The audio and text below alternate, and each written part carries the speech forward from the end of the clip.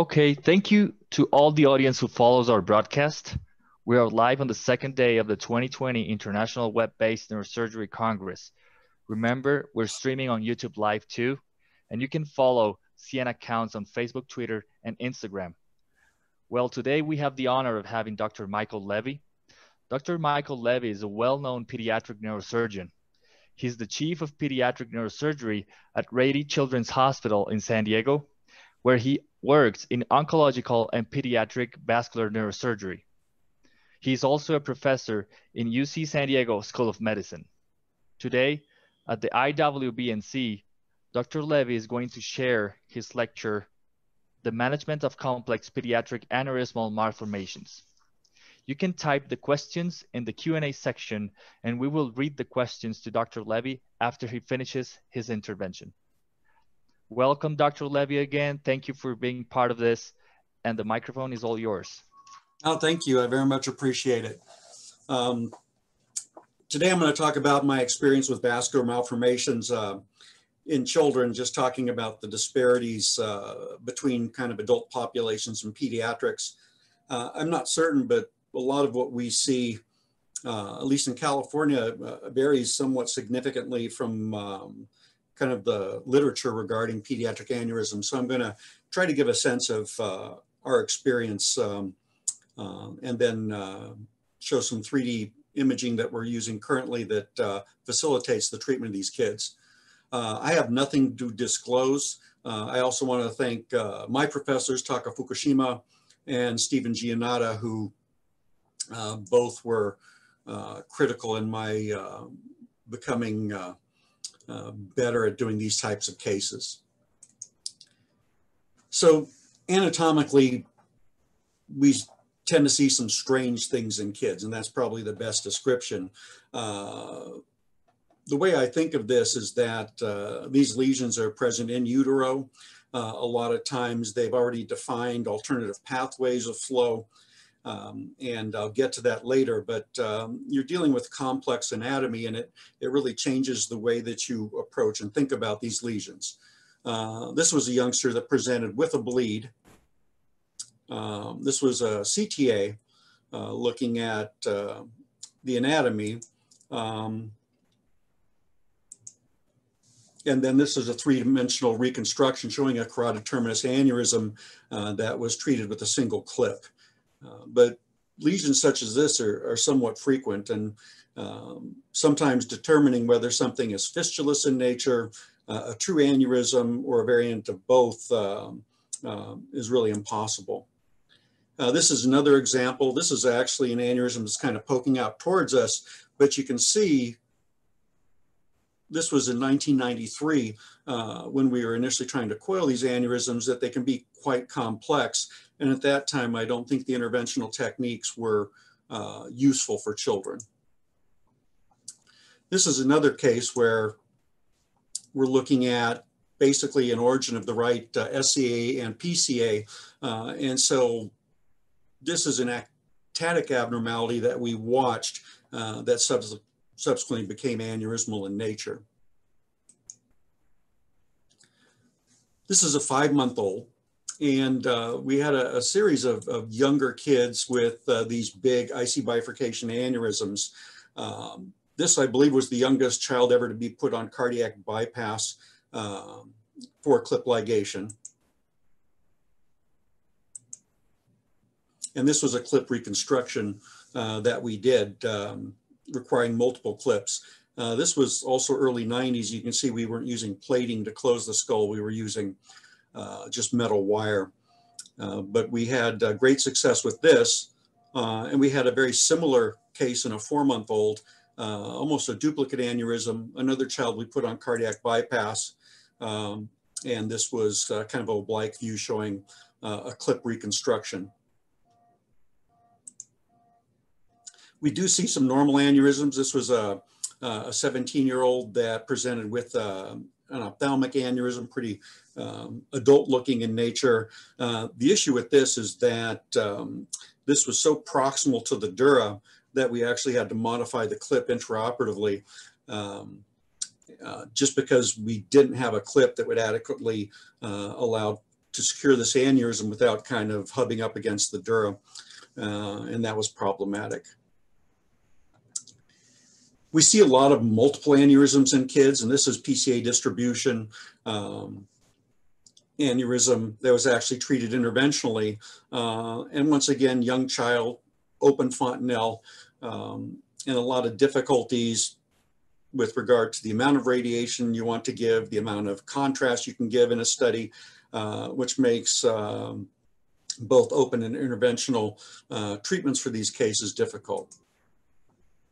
This is a 3D reconstruction of another set of aneurysms, some of which are fistulous in nature, but nonetheless difficult, especially when they present with rupture, which these frequently do in our experience. This is another youngster, open fontanelle, presented with this abnormal anterior kind of multilobulated aneurysmal structure. And this was treated with clip ligation. This is another example of what looks aneurysmal in nature on imaging studies, but really represents just anomalous anatomy. This is a child that really has kind of a pigtail, carotid heading up into the MCA segment. And the problem with these pigtail cases is when you get axial studies, you really see kind of an abnormal picture. Even the reconstructions are abnormal. What's problematic is we found out that over the years, these kids develop aneurysms, usually distal to the pigtailing. And so we have a number of these kids that we've been following for 10, 15 years, and the majority of which are developing aneurysms that need to be treated. The difficulty in treating the aneurysms is it has to be an open procedure. With the pigtailing, there's no way to do a pipeline, and interventional procedures become pretty much something we can't utilize. And this is another example of this pigtailing phenomena that we see and kind of the anomalous vasculature associated with it. In and of itself, these anomalies aren't problematic or difficult to deal with because there's nothing to do. It's just the way the child was born. These are all things that are present in utero. The difficulty is the flow dynamic that obviously changes over the course of a lifetime. This is another A1 aneurysm in a child that we found in a 16-year-old. I have a worry when I do these cases, and it's usually anyway from the IC bifurcation or carotid terminus along the MCA, where we're seeing vessels that are just diseased. And I remember the first case I saw was back when I was at Children's Hospital of Los Angeles with Taka Fukushima, and basically told me while we were looking at the aneurysm that once we tried to mobilize the vessel, it was essentially going to blow out. And in mobilizing the vessel with an Ichiban dissector, that's exactly what happened.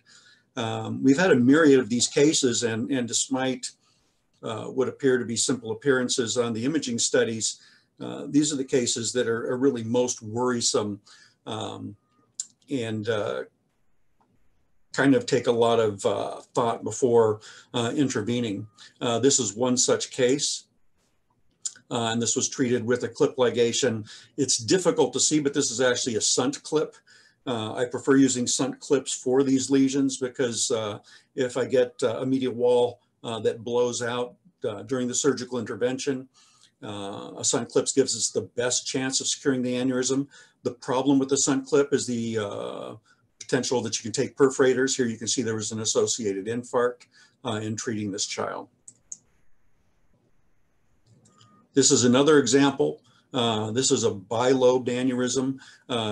Once again, difficult aneurysms in that you're dealing with a disease segment. We attempted to treat this with a pipeline. The pipeline was placed successfully, and approximately 3 days after pipeline placement, the distal component just after the pipeline blew out and the child died.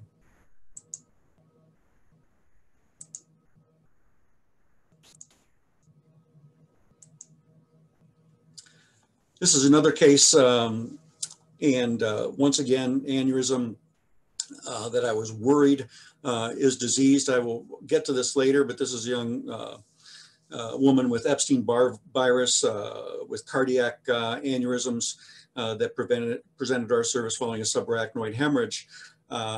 Given my experience with the interventional procedures, I was worried about treating it with an interventional procedure, but we ended up doing so. This is another such case.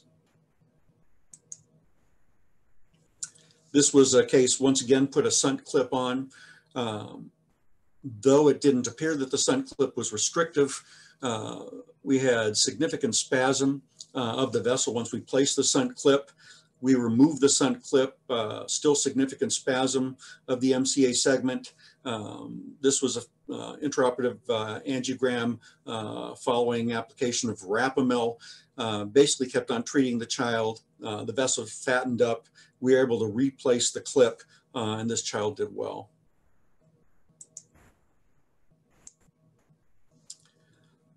Another carotid terminus aneurysm in a 12-year-old.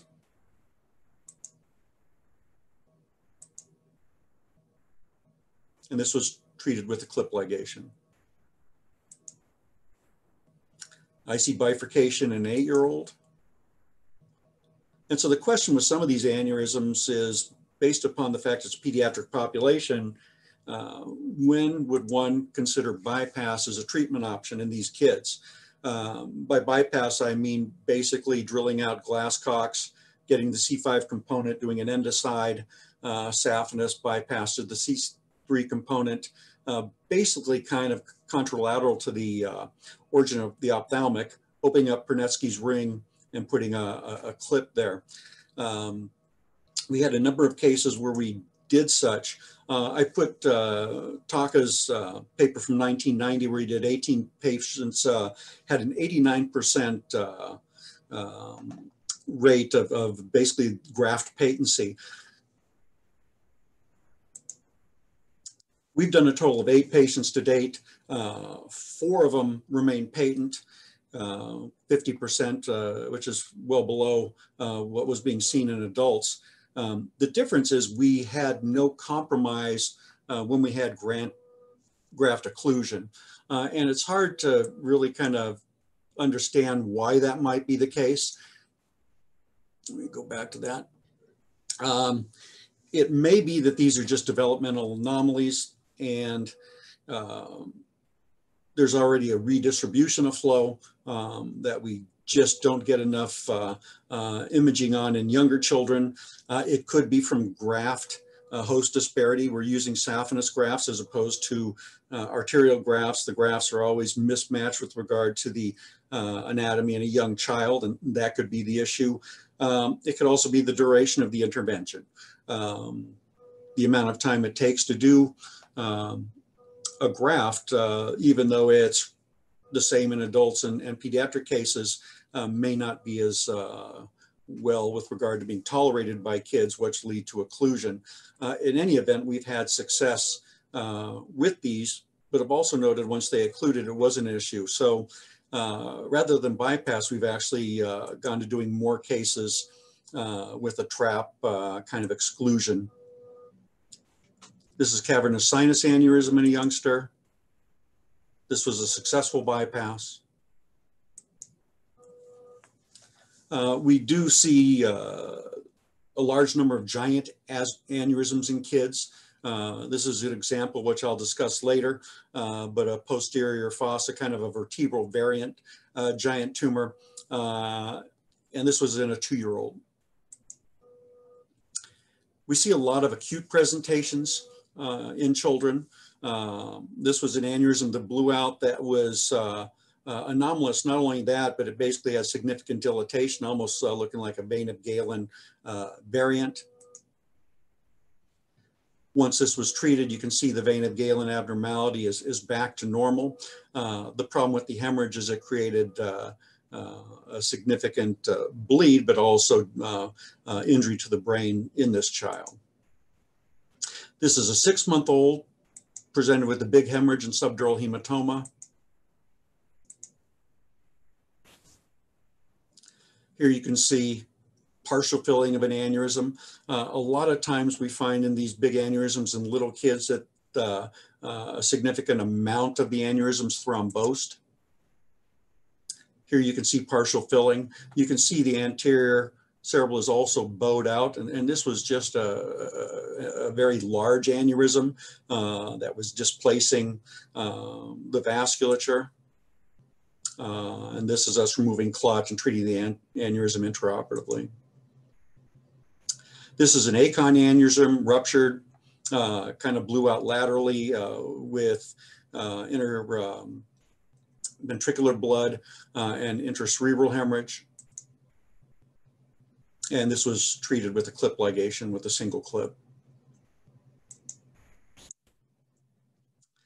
This is another aneurysm, basically off middle cerebral.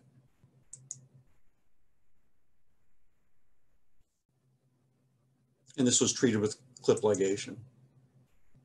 This is a 7-year-old. This is a PCA aneurysm, and we tend to see a large number of PCA aneurysms that also rupture in a younger population. This is a 7-year-old with a posterior choroidal aneurysm, also ruptured. Treatment with clip ligation, a lot of artifact, but single clip. This is another large aneurysm, probably about 3 times as big as it appeared on this imaging. You can kind of see what appears to be a wall around it, but the aneurysm actually extended, and you can see this is something that's been present for many, many years. You can see displacement of the bony anatomy given the size of the aneurysm and the long-term nature with which this aneurysm was present. This is an aneurysm that ruptured, basically had a devastating impact on the patient. You can see we had to do a decompressive craniectomy. Patient ended up requiring a shunt.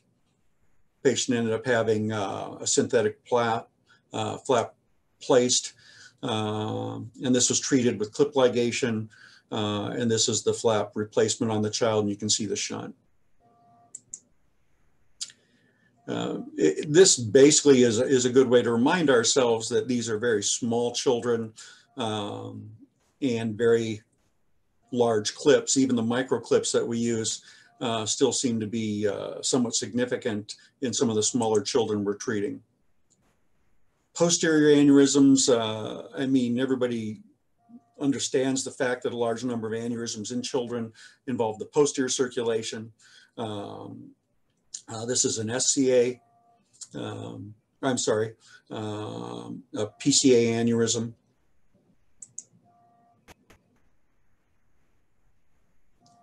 Another posterior circulation aneurysm. And that was treated with a single clip. This actually looks like it was a variant coming off of an anomalous branch off the anterior spinal artery. That was treated with clip ligation. Vertebral artery, basically fusiform dilatation with a little tit that actually probably was the rupture site. This was a pike aneurysm that we saw in a 5-month-old, and we ended up resecting it and then treating the child with a pica-pica bypass.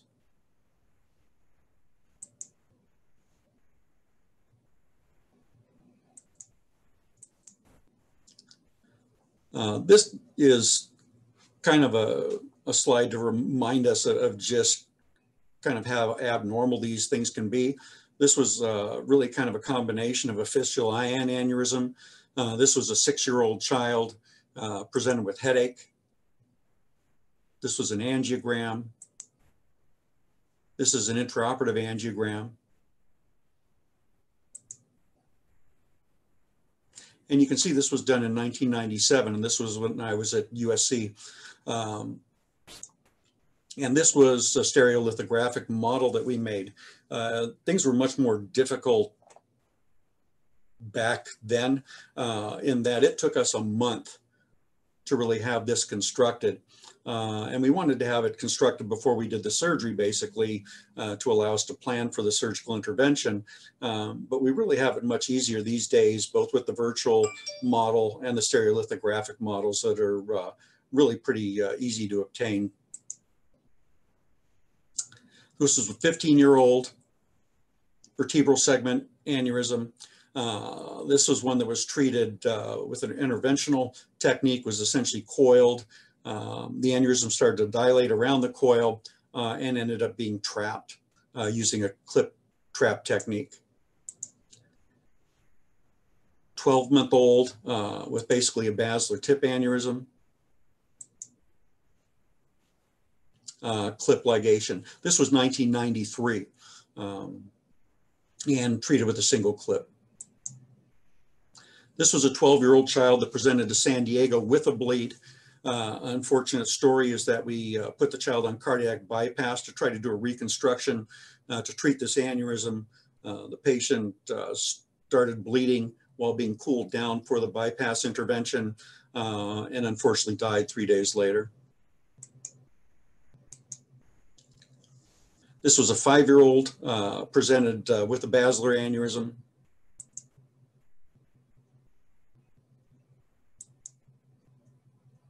And we treated this with an interventional technique.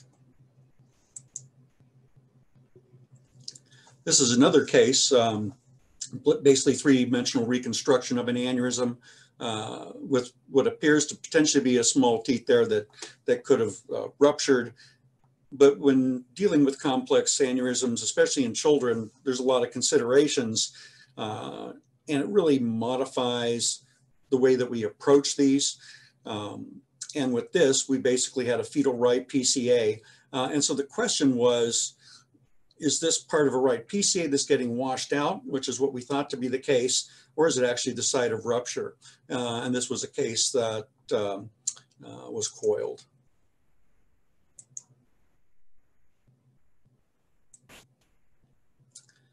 This was the young girl I had talked about before, basically presented with a cardiac aneurysm, history of Epstein-Barr virus, presented with a very subtle subarachnoid hemorrhage, required a ventricular catheter placement. This was the imaging. My concern is, once again, this was worrisome for me that this could be a disease segment, especially given the history of Epstein-Barr. Kind of weighed back and forth the decision whether to do an open procedure or treat it with the interventional technique, given the fact that she was 17 years old. We opted for an interventional technique. This was performed by Alex Kalesi at UCSD, and you see there was a coil placed with a proximal pipeline and a distal pipeline. So this was actually secured with coil and dual pipeline bypass. This is a 13-year-old. This is another vertebral segment aneurysm that failed treatment and required clip ligation and trapping. This is another case of a child that had coiling of a basilar aneurysm where the concern is that the aneurysm continues to grow despite the fact that it's coiled. Obviously something you can see in adults, but I think that we're seeing more of this in children. And this is one of the problems I have when we operate on these is really making the determination as to whether younger children should be coiled or not. This was that case of vertebral segment aneurysm that was coiled and needed to be trapped because it kept on growing around the coil. This is another case I did with Steve Giannotta, large vertebral artery aneurysm, what appeared to be a successful coiling, except you can see that there's a redemonstration of the aneurysm, continued redemonstration of the aneurysm. So the decision was basically to approach the aneurysm, clip it. Intraoperatively, we found in attempting to clip the aneurysm that the coils became an obstruction. This is an intraoperative photo showing that the coils were actually perforating through the wall of the aneurysm. And these are the coils that were removed from the aneurysm. We were able to remove the coils, secure the aneurysm, and the child had a very good outcome. This is actually a carotid aneurysm, the result of a ENT intervention that was coiled. The coils actually, once again, eroded through the aneurysm, and the patient presented with aggressive bleeding. And on examination, all of these coils basically poking out behind where the tonsil should be. These coils were removed, and this patient had a good outcome. So basically in our series, we've had 44 cases which I consider to be complex with regard to abnormal anatomy, giant size in nature, or just a combination of abnormal anatomy and difficult bleeds in young children. And these are kind of the characteristics. Most notably, we have trapped 10 of them, standard clip ligation in 15, 3 required cardiac arrest, 1 of which died. 8 were wrapped, and 8 of these patients went bypass procedures, once again, 50% of which occluded. The most difficult cases are really the infants and neonates. And so I'm really kind of going to spend the last part of this talk discussing our current approaches with infant and neonatal lesions. We have a series currently of 24 infants and neonates less than 36 months, 16 males, 8 females, with a mean age of 12.2 months. And these are the presentation characteristics.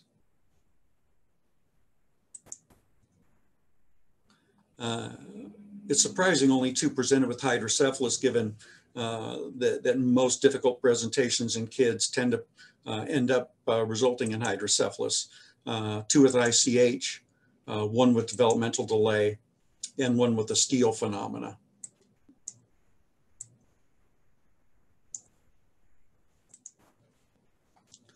"21 were spontaneous in nature, 2 were believed to be traumatic, and 1 was infectious. So 58% were basically anterior circulation, 5 IC bifurcation, 3 pericallosal, 6 MCA, and 37% posterior circulation, 1 basilar, 3 pica, and 4 P2 aneurysms. And giant aneurysms represented 42% of the series. Treatment,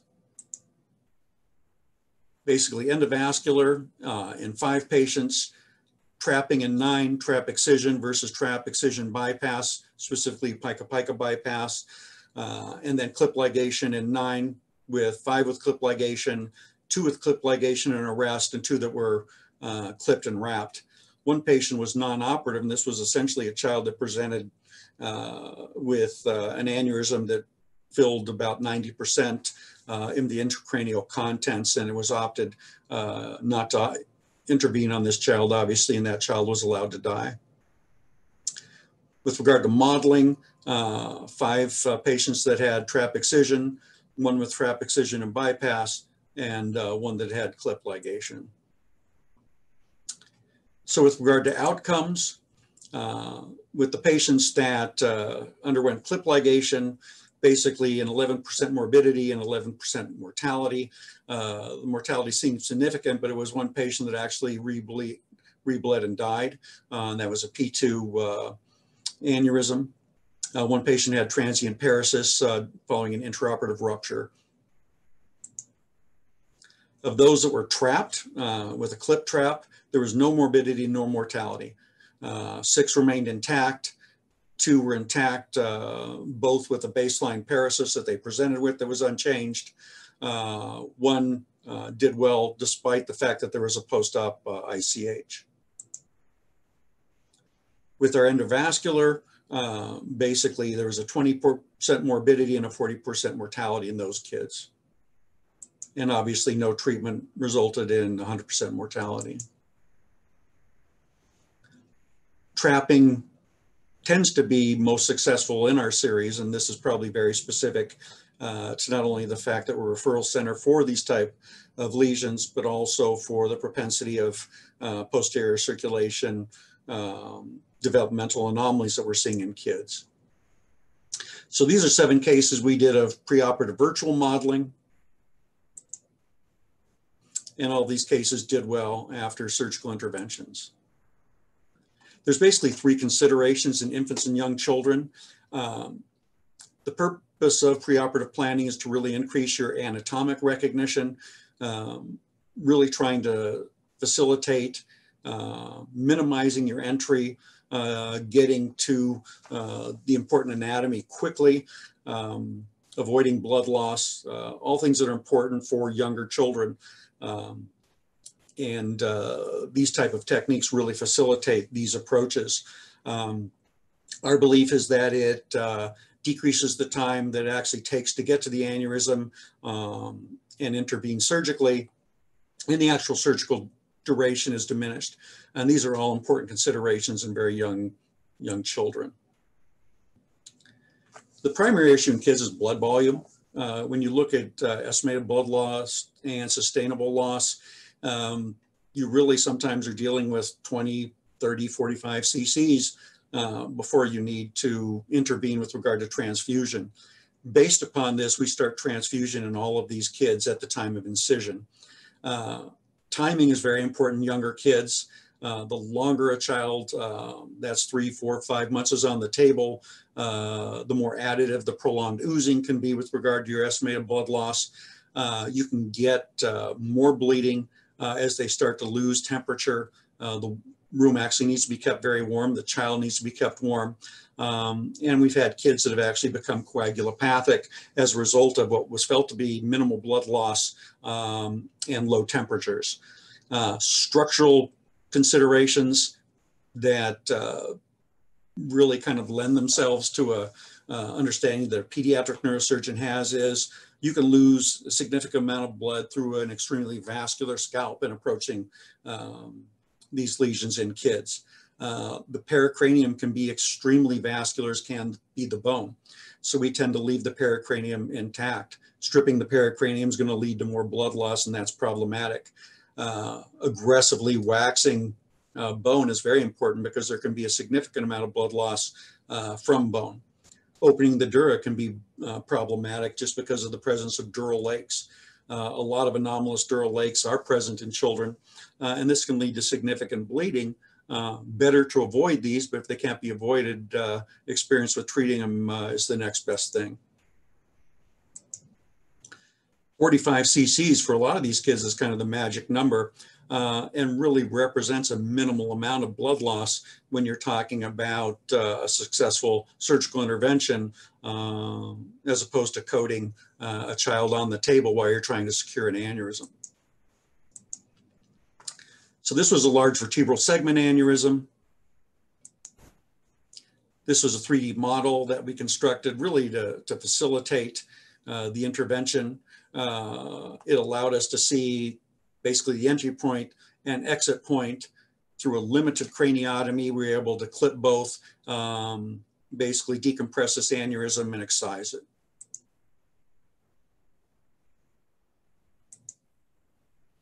This is a thrombosed MCA aneurysm, and essentially what this allowed us to do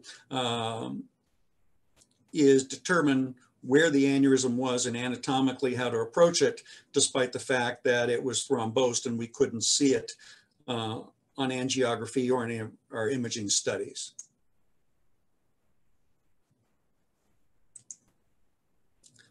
This was another case. This was a child that was approximately 7 days old, presented with a very large convexity abnormality. Modeling allowed for us to determine the best way to get in and secure the feeding vessel. We were able to trap this, remove the clot, and do an excision of the lesion with no compromise to the child.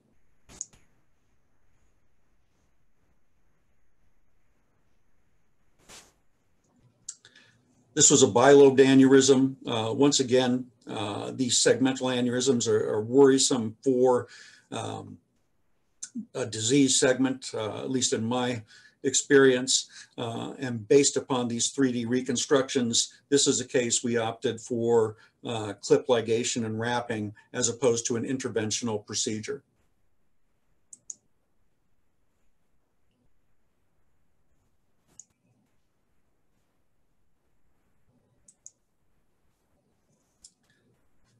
This was a large, basically MCA distribution aneurysm in a young child. Basically wanted to determine if we could do a clip ligation and an excision, basically get a sense of the perforators, and trying to get a good sense of really how to do a small procedure for a big aneurysm in a small child. So basically, preoperative planning using what's called the SNAP software, and what the SNAP software does is it allows you to take your CT angiograms or your MR angiograms. You can superimpose the studies, and it allows you to take that information and incorporate it into a three-dimensional model. And this is a virtual model. That model then allows you to kind of reconstruct anatomically what you're going to find surgically. You can approach it through a standard approach using the anatomic model, or you can walk through the model. You can see it from any number of different angles, and it really increases your anatomic recognition so you have a complete understanding of the aneurysm before you start the procedure.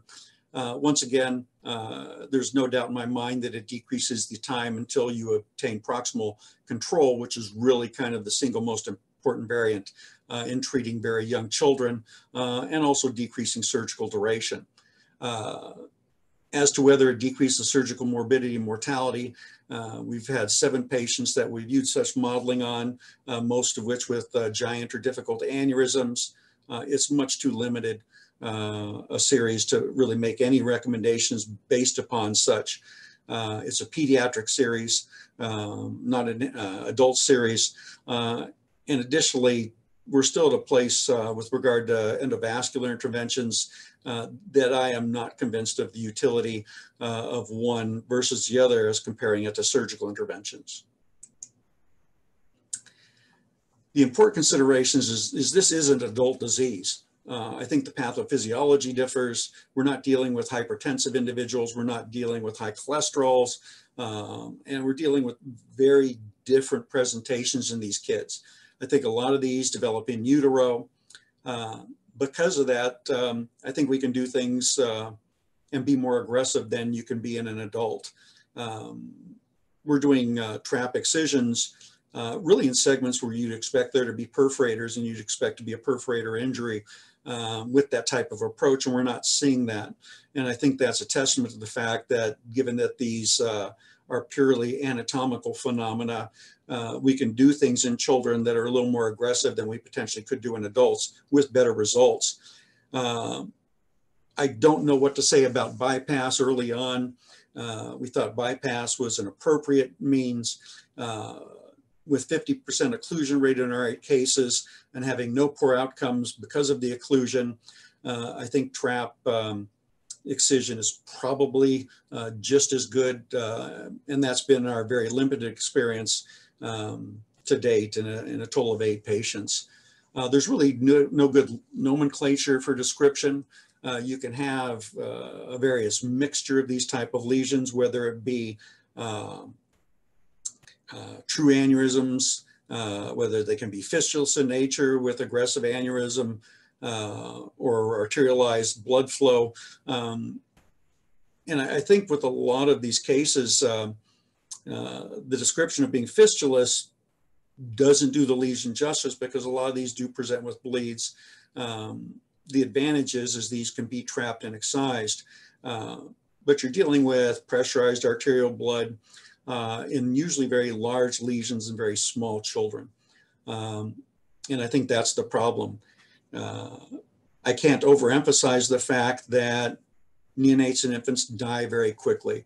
And what one would assume to be not aggressive blood loss can lead to the need for chest compressions, pressors, and really change the dynamics of the operative setting significantly potentially leading to very, very bad results. And so just attention to blood loss at every level of procedure is important. And that's why I think preoperative modeling and imaging is vitally important, because the quicker you can get there and the quicker you can get out, the better chance of success that you're going to have in these children. I'm going to show a quick video that we took intraoperatively.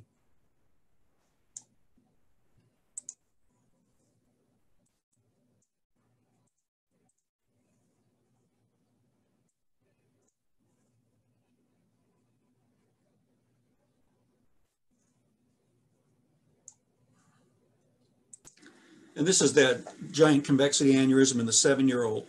And you see, we can basically discolor the walls so we can see through the aneurysm. We can see vessels on the contralateral side.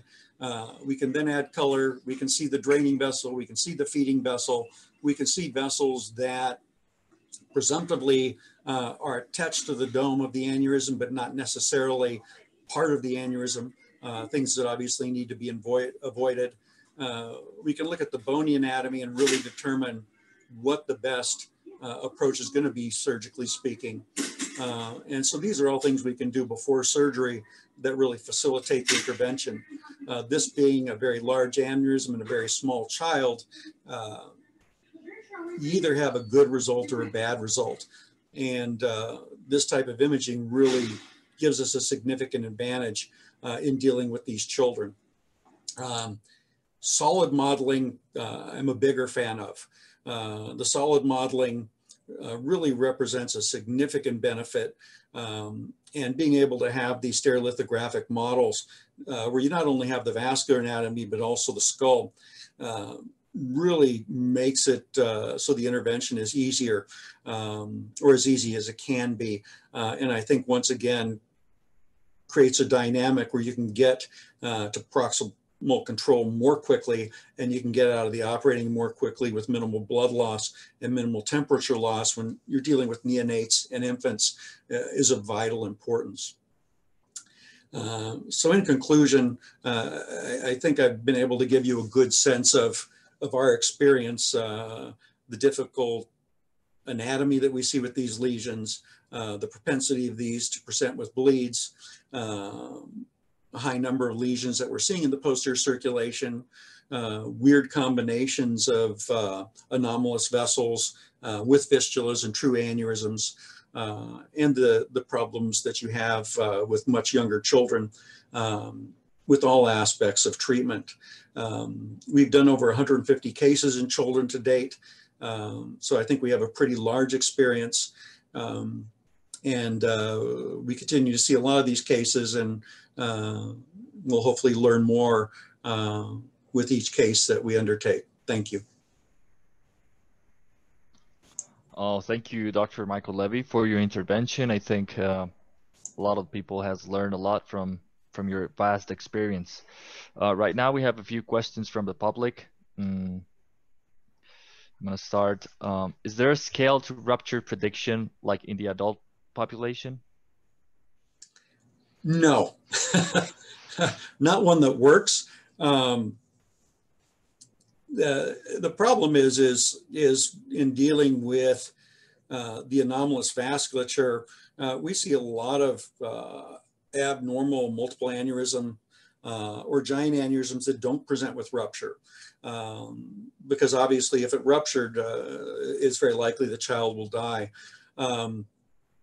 The disease segment aneurysms, or in the one case we saw that was a likely aneurysm secondary Epstein-Barr virus, those tend to rupture both preoperatively and intraoperatively, but I haven't found anything to date other than those cases that gives me a good sense of when they're going to rupture. We have many more aneurysms that we follow. So we try to follow pediatric aneurysms like one would follow an adult aneurysm. If we see growth of the aneurysm, then we'll intervene. So a lot of much smaller aneurysms that are picked up on routine CT angiography, we'll watch for months to years, a lot of which we don't have to treat.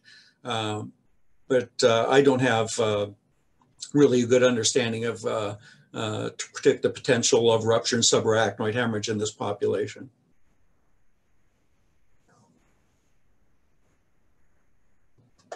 What is your personal experience in the treatment of complex aneurysms in pediatric population by indirect revascularization techniques as seen angiosis?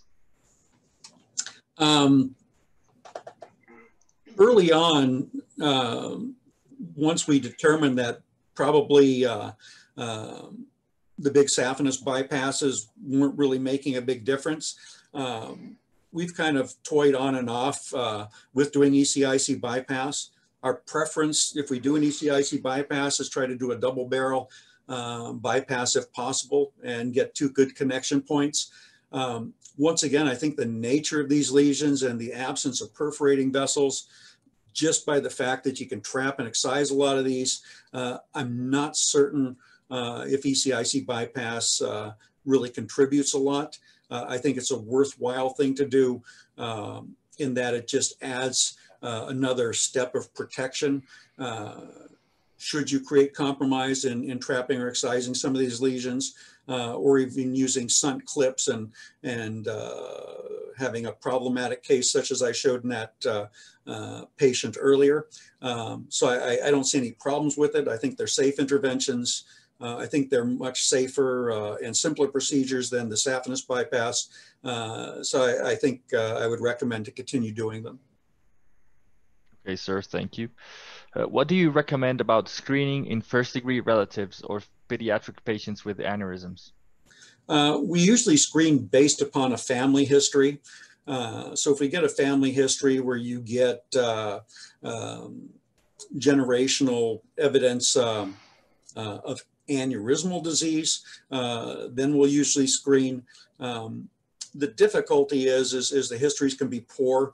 A lot of times a relative that dies from a ruptured aneurysm, the family would tell you, well, we had a relative that died of a stroke, or that they bled into their brain, but they can't give you much more information than that. We tend to be aggressive imaging kids with not only aberrant anatomy elsewhere in the vasculature, but those kids with Marfan's and other type of disease states that would obviously give them a higher likelihood of having an aneurysm. We're very aggressive in getting imaging studies, and at our facility, CT angiograms just give us a much better picture and a much better model than the MR angiograms. But when kids present with subarachnoid hemorrhage, we're very aggressive with get imaging studies on those children. Okay, thank you, sir. What do you recommend then about long-term follow-up in patients with treated aneurysms? I mean, that's a great question. We're not certain what to do. I try to follow my patients into their 20s. The question is what do you do when they're no longer capable of being followed at a pediatric institution? We can follow them clinically for a long period of time. The issue becomes if I'm their primary physician from a neurosurgical standpoint, and there's an issue, they can't come to a pediatric emergency department. So I try to follow them as long as possible, especially where we're seeing these pigtail carotids and such, and seeing development of aneurysms in those patients. But I'm only following them into their early 20s. I would like to follow them for longer, but right now that's difficult, at least with the way the medical system is in San Diego. Okay, sir. Abdun Aziz says, thank you, my mentor, for this lucid presentation, and asks, what is the youngest patient you have managed with aneurysm? And secondly, are you suggesting using trapping for infants and older children who meets the criteria? I think the youngest child we've done was a premature infant with a giant aneurysm. The one I remember most obviously is the one I just showed the video on, which was a 7-day-old with a giant aneurysm. I think 7 days probably is the youngest. We were aggressive early on in doing cardiac bypass in kids that were just a couple months old, I think 4 months and 5 months, and older kids with one unsuccessful attempt in a basilar aneurysm where, despite a good clip reconstruction, the patient bled during the intervention while being cooled and died. I think every case needs to be taken on an individual basis, because once again, this is a different type of anatomic disease. As I've stated, we're doing interventions that you really can't do in an adult. We're trapping segments that would definitively lead to stroke in an adult. And so I think the 3D modeling is a big help, and basically seeing the vasculature and seeing where the perforators are. With infants, you just can't give them a contrast load where you're going to get enough information. And so if you need to do an acute intervention, it's hard to get the amount of data that you really need. But I think this is a really different population of patients. I think a lot of it needs to be based upon what you're seeing preoperatively and intraoperatively. It's always hard to propose clipping and trapping everything. We've been fortunate, but I don't know that that should be a recommendation. Okay, sir. There's a question that says, how do you approach the unruptured aneurysm in a pediatric population? Like, is there a mental map, decision map that you have? I mean, there's so many problems, and when I think of peds, I tend to think more of the neonates and infants, because the difficult kids, there's a lot of issues. I mean, younger kids, you really can't use intraoperative angiography. Even placing kids in a pinhead holder can be quite difficult. We use a pinhead holder that also has a base, so the head rests on the base. So if they come loose from the pins, we're not going to have movement or create a kind of a loss of pin crisis. We're using specific Mayfields that are radiolucent, but these are not made for children. So trying to use a large radiolucent head frame made for adults in a pediatric population is difficult. Making sure the room is warm, starting the infusion of blood, understanding there's going to be blood loss at every level of the surgery, and understanding you basically have one rapid chance to get proximal control. And once you're there, you're in a good place. Up until you get there, bad things can happen. And these kids, once again, die very quickly. I think it's a combination of a vascular experience and a pediatric experience that lends to my approach to it. I don't know that it's any different than an adult vascular surgeon would take. It's just you're dealing with a different population of patients that have problems with temperature control, blood loss, and tend to go downhill much more quickly. Probably a good reason that a lot of pediatric neurosurgeons don't like to do vascular cases.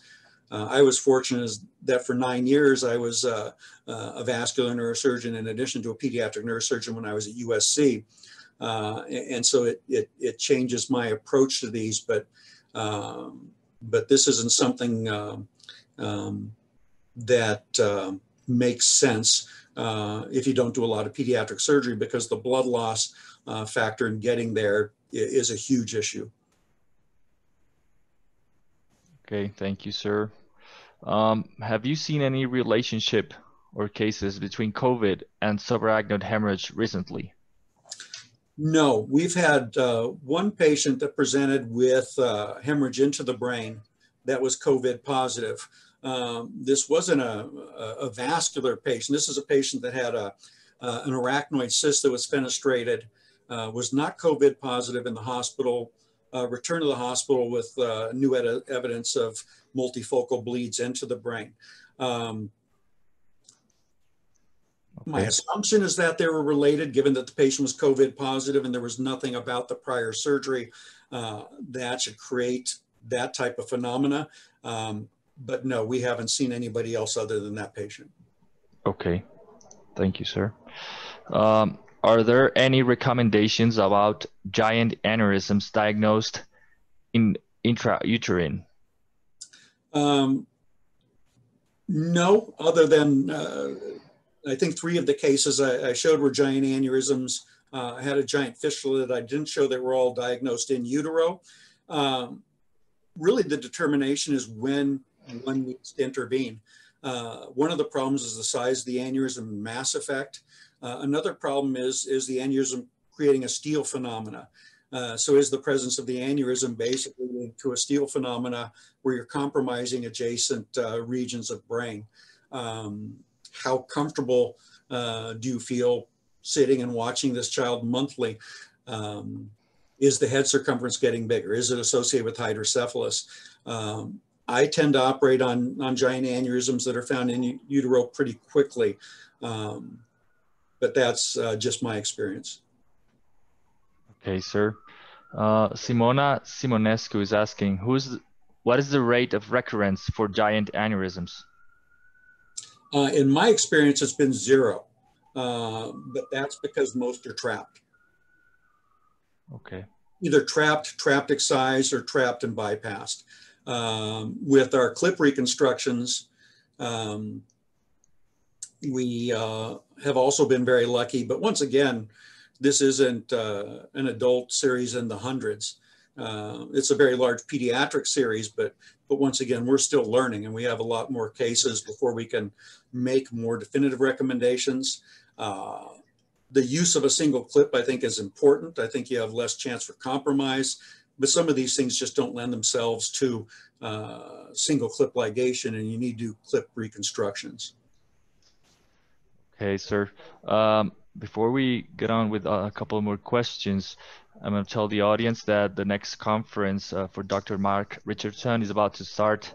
So you can go back to the webpage and click on Join Now in his conference, which is called Movement Disorder Surgery Research and Innovation. I think we have a couple more questions that we can ask during the time. In patients less than 6 months with large incidental aneurysms, sometimes the vessels are too small to try endovascular therapy. In these cases, do you recommend wait or operate treatment? I mean, that's exactly the problem. Is not only are the vessels small, but also given the weight of the child, the dye load and sometimes getting real good studies can be difficult. I started this business a long time ago, and in the 90s, the interventional techniques were very, very primitive compared to what they are now. I think that for a lot of our worrisome posterior circulation aneurysms, we're doing interventional procedures in all of those patients. Basilar aneurysms, that's the only way I'll treat them at this point.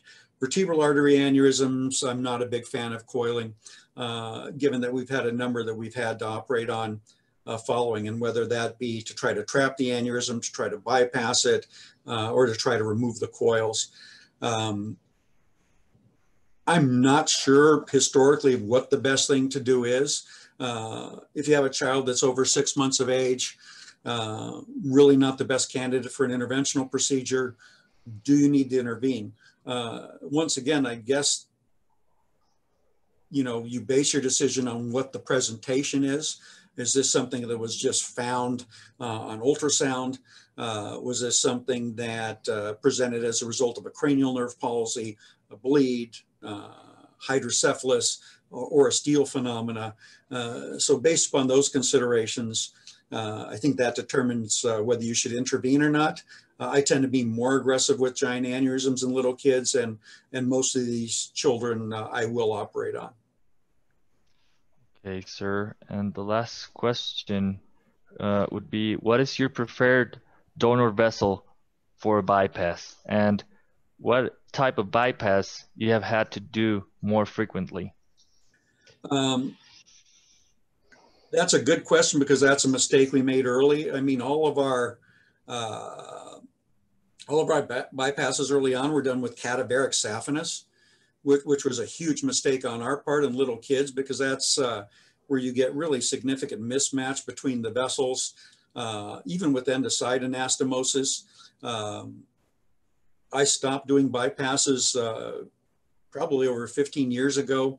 At least Petrus carotid took carotid bypasses just with the belief that you don't necessarily need them in small children because of the embryologic nature of this disease. So we were probably doing a lousy job with the wrong substrate. I think if you're going to do a bypass with the origin of the petrous carotid, where you drill out glasscocks, I think harvesting artery is probably the best thing to do at this point. I think an arterial graft is much better. I think probably EC-IC bypass, as I mentioned earlier, especially if you can get a double barrel bypass in conjunction with the trapping, is probably a real good approach.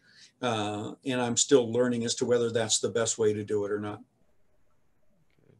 There's a question that Asif Raihan is asking. I think it probably summarizes everything you've said. What are the special considerations in bypass in pediatric age group? Yeah, pretty much what I've noted. I mean, we've done bypasses in very young children. One of the benefits in pediatric cases is that you have a minimal amount of bone over the petrous carotid. So it's very easy to mobilize. A lot of times you don't have to drill out the rhomboid construct to get there. The difficulty is a small amount of space. Our grafts were much too big for what we were trying to do. It's probably at that point in my career something that I would have been not successful with. Having Taka Fukushima as part of the surgical team really made it so it was something that could happen. I don't know how I feel about it now. I think if I was going to do another bypass with an origin at the petrous carotid, I think I would do an arterial graft, and I think I would harvest that from the child. I think that would be the better way to do it. I think I would spend a lot of time in the preoperative analysis of the case and probably consider doing a double barrel EC-IC bypass in conjunction with the trap. Because I think there's no downside to doing EC-IC bypass. When you do an EC-IC bypass, you get the benefits of both a direct and indirect bypass. And I think that in conjunction with a trapping, whether it be just a pure trapping or a trapping excision, at least in anterior circulation aneurysm, is probably the best thing to do. Pica bypass is not a difficult thing to do. So for pica aneurysms, I think direct pica bypass is probably the best way to go. Haven't had an opportunity to do any number of other types of bypasses in my population. Okay, sir. Well, I think we close the Q&A section now. On behalf of Sienna, I'd like to thank you again, Dr. Levy. This has been a wonderful lecture. We are really grateful and honored for your participation in the 2020 IWBNC. More than 350 people were connected with you. We've had more than 3,200 registrants over 115 different countries. You're more than welcome to stay tuned to the rest of the conferences of the day and tomorrow. And like I said earlier, Dr. Richardson has just started his conference in movement disorder surgery, research and innovation, which you can join through the webpage. Thank you very much, sir, again. Thank you for having me. I very much appreciate it. Looking forward to seeing you in Colombia. We too, sir. We will do. All right. Bye-bye. Goodbye.